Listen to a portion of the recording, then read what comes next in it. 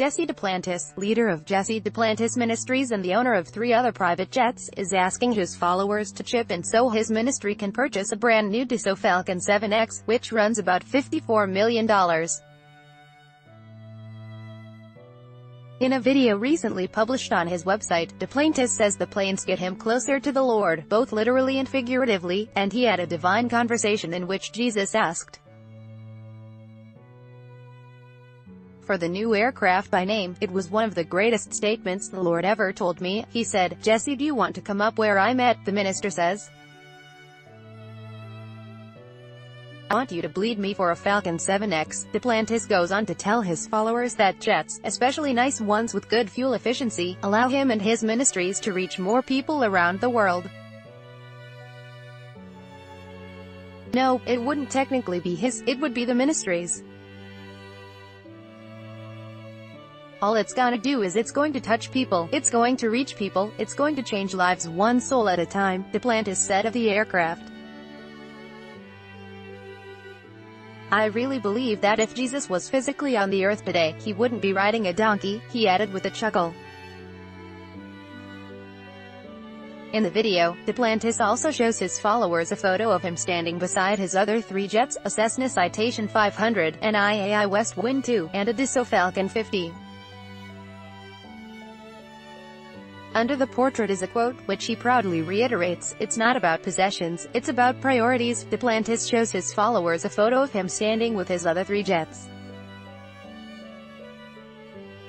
CNN has reached out to Duplantis for comment. On its website, Dassault boasts that the Falcon 7X combines fighter jet technology with an elegant, whisper-quiet executive cabin. If this all seems a little spendy, you may not be familiar with the concepts behind prosperity theology. According to prosperity gospel preachers and believers, nice things like jets and cars and rent money are God's way of blessing people for a faithful life. And by their logic, sharing your wealth with the church will make God bless you even more. It's maybe no surprise then that big-name prosperity gospel preachers have a thing for jets. To them, such luxury is not at odds with Jesus' teachings of moderation and humility. And Duplantis is not the only preacher claiming to be having conversations with the Almighty about mid-range business aircraft. In 2015, megapastor Creflo Dollar faced a backlash after asking his followers for $60 million for a Gulfstream G650.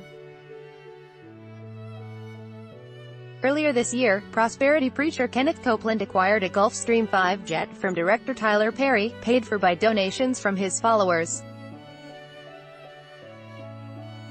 Copeland and Duplantis also discussed the necessity of private jets on a 2016 episode of Copeland's show, Believer's Voice of Victory, during which Copeland described commercial air travel as being in a long tube with a bunch of demons.